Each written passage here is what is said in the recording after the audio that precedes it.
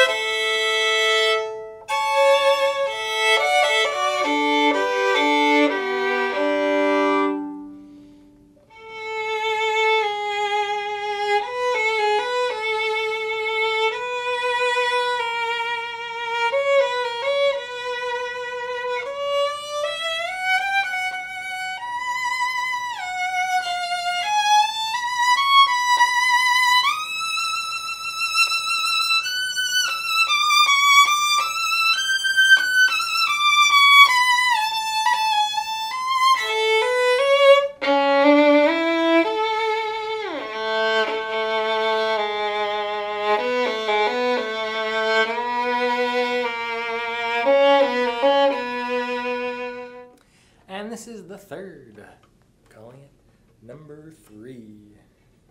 This, it's focusing. There we go. Okay.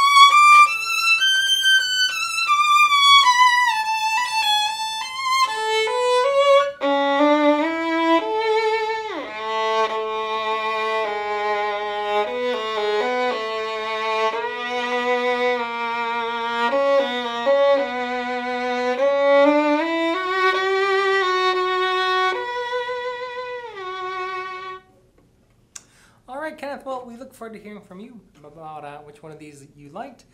Do note that I noted in the title little card there, each of these instruments do have different strings. Does have different strings? I don't know.